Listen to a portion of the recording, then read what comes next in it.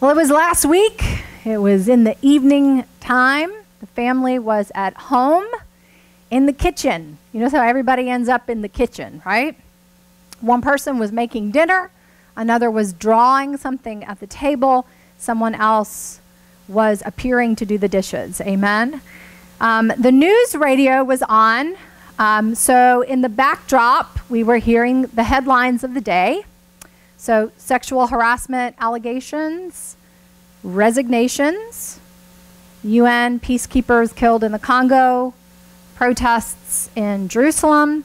And then I was wondering to myself if as a mom of adolescents, I should have the news on at all. Amen. When out of the blue, one of our daughters asked me, "Mom, what are you preaching on this Sunday?" And I was shocked because you have to know, my children do not ask about my sermons. Amen? Why would they? They hear enough from me all week long. Nowhere in their cellular being is there a longing to hear a sneak preview of what it is I have to say by the grace of God. So it took me by surprise, and I said, peace. This Sunday, we're going to be talking about God's peace. And she said, gesturing towards the radio, well, it sounds like the world needs a lot of it. Amen? God. And a little child shall lead them. So though the Advent series and these worship themes, they've been scheduled for months, the Holy Spirit sort of clearly knew that this was a word perhaps we needed to hear in light of world events, current directions, in light of what you may be experiencing within your own mind, within your own body, perhaps within your family dynamics, because a lot of families are getting together this time of year. Amen?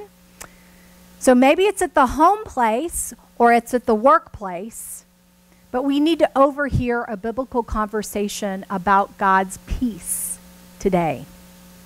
Now, I have to acknowledge that speaking on peace is like trying to dig through a mountain with a spoon. Amen?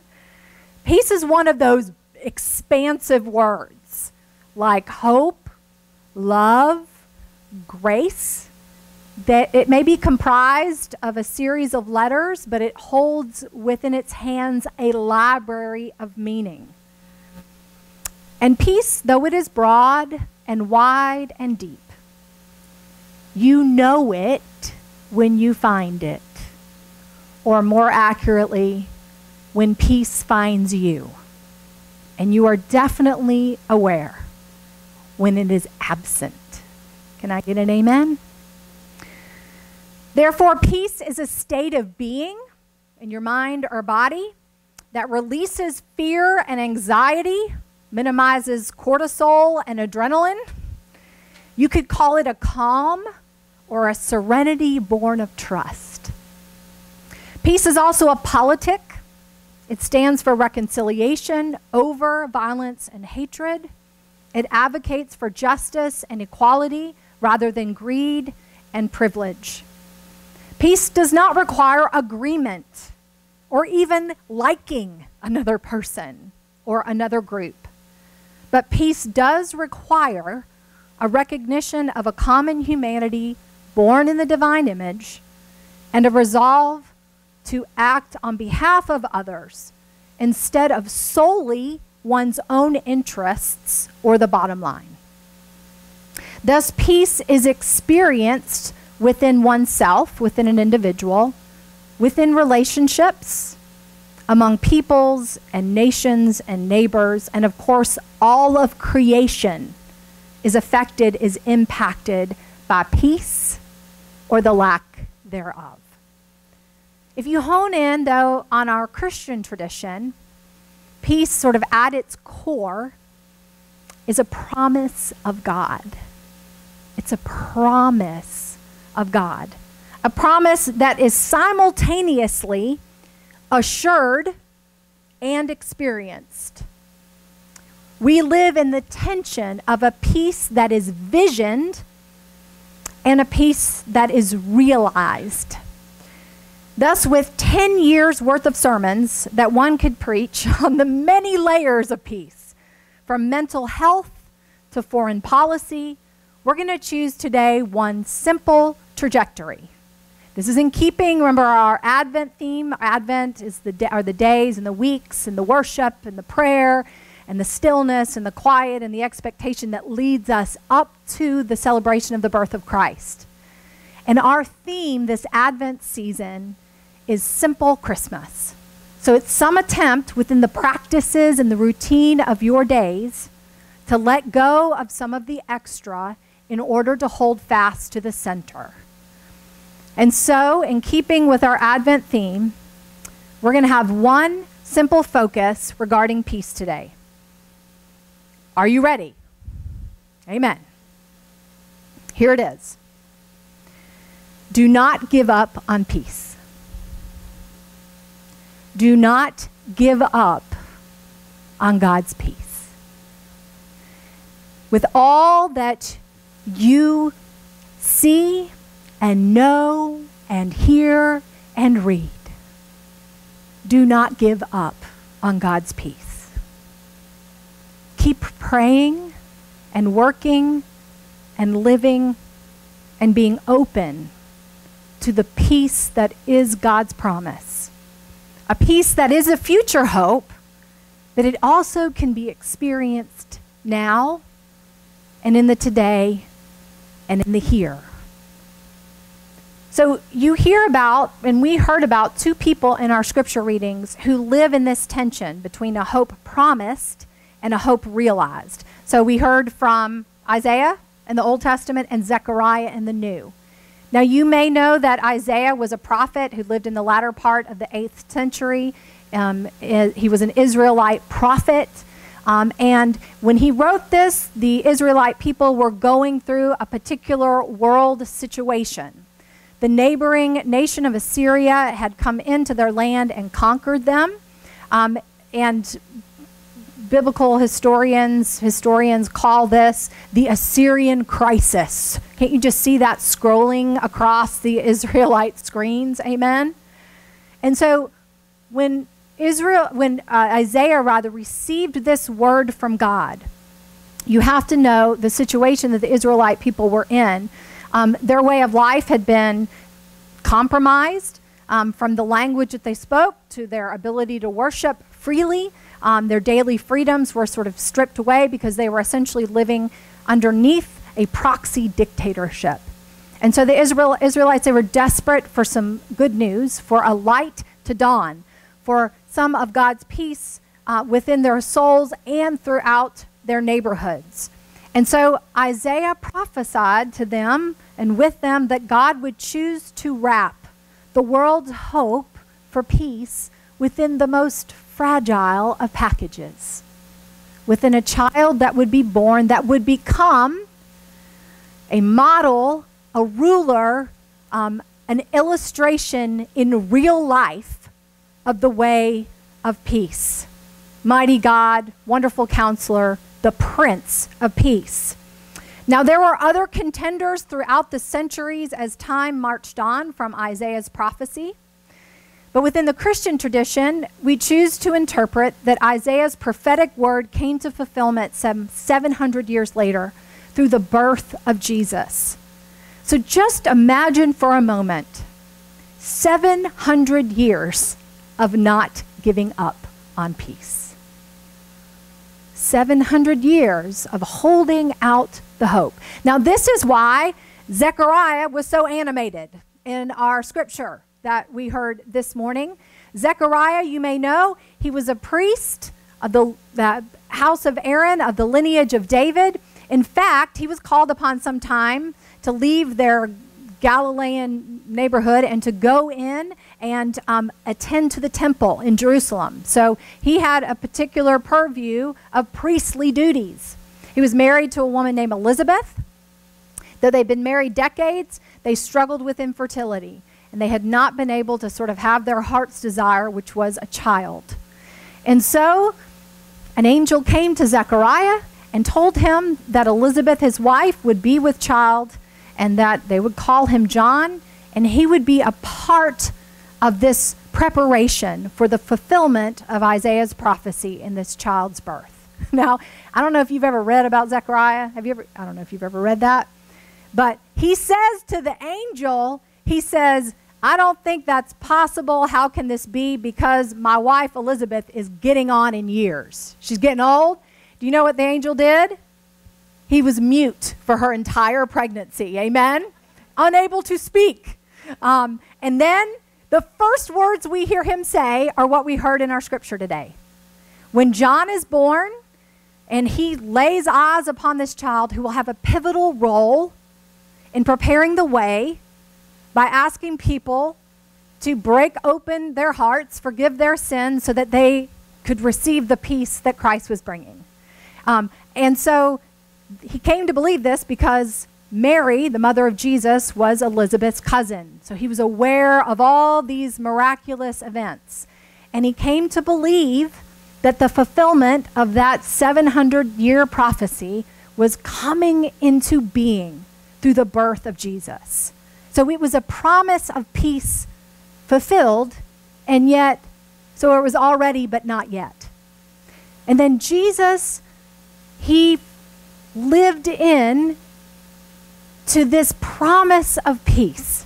And in particular, I want to highlight in John's gospel, when Jesus he's finished almost his 3 years of public ministry, he's about to leave his disciples and face the cross, and he says to them, this is what I promise that I will give to you.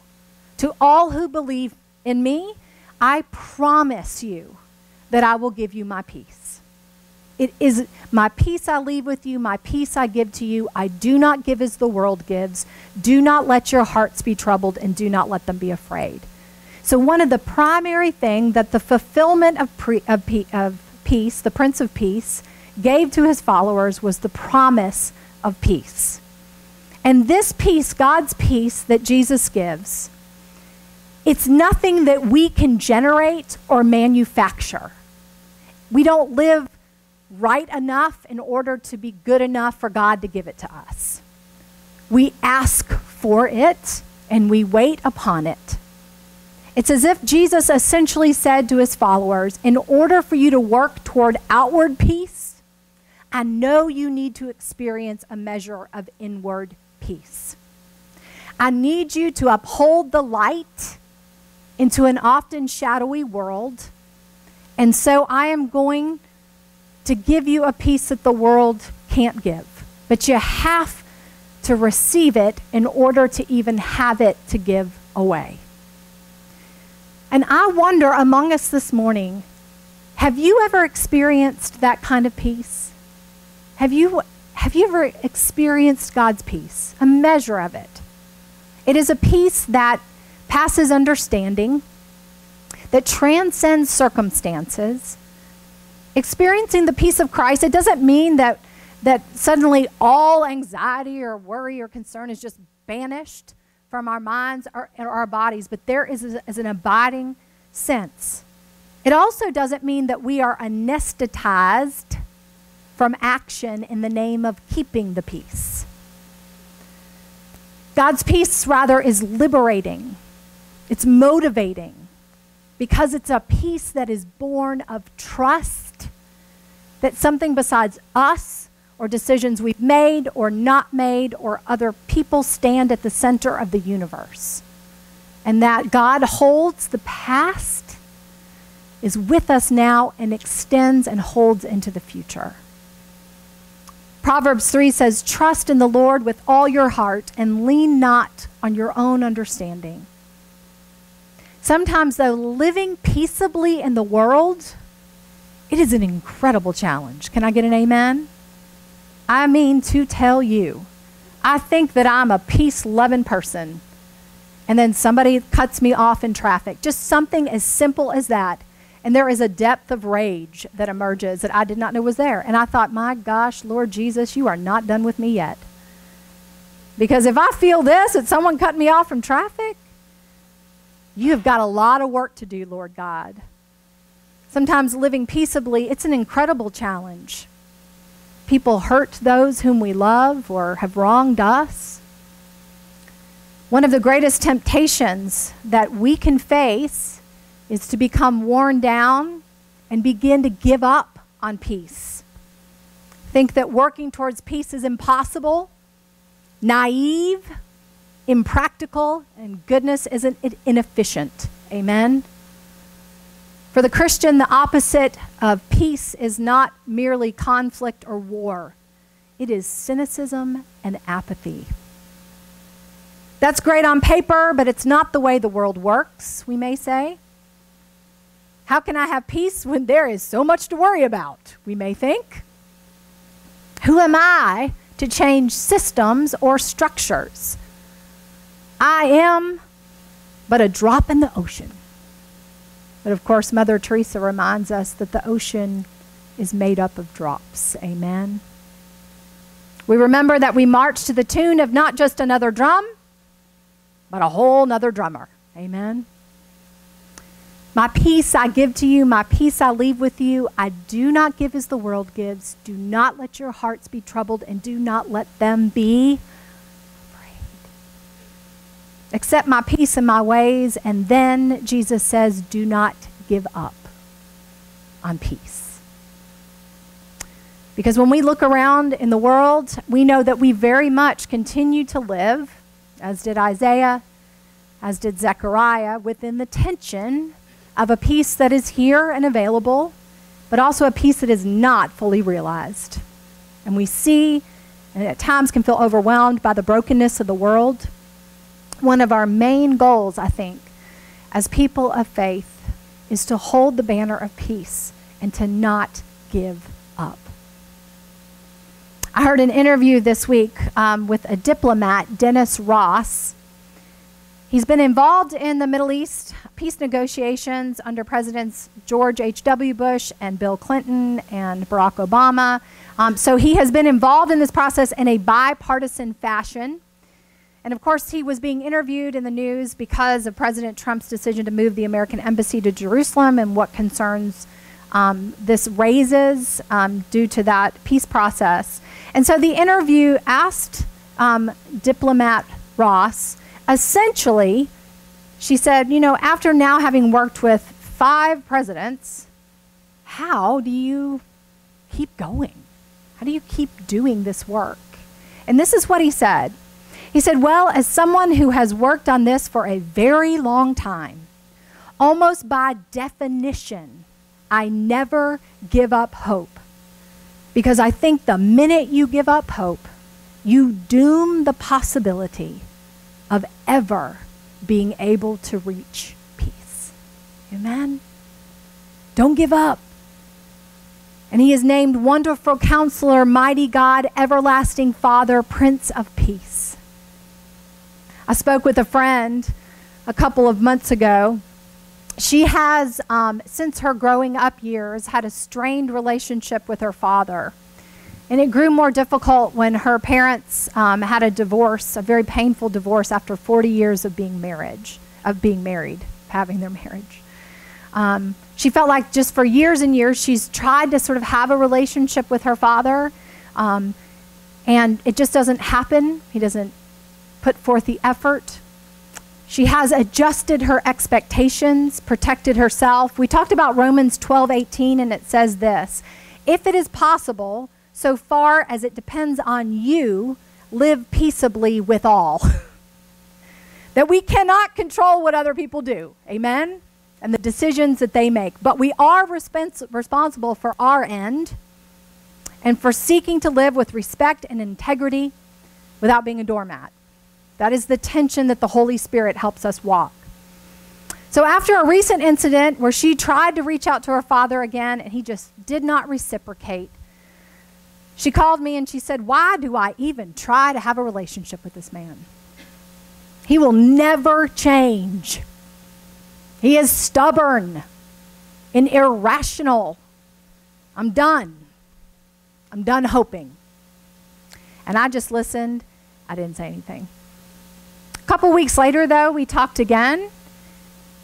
And I brought it up. I said, how are you doing? And she said, you know, after our last conversation, I just sat with the possibility of giving up on a greater peace within my relationship with my father. And I said, I'm done. And she said, what opened up felt to me like a very deep abyss, sort of a very dark place. And she said, as I thought about it, I said that what it seemed like was less like giving up on a relationship and more like giving up on God's transforming possibilities. She said that God could still transform him. She said that through clenched teeth, by the way. And she said, God could still transform me. So I'm going to keep giving this relationship to God and keep reaching out. And we'll see what God does with it. Don't give up on peace.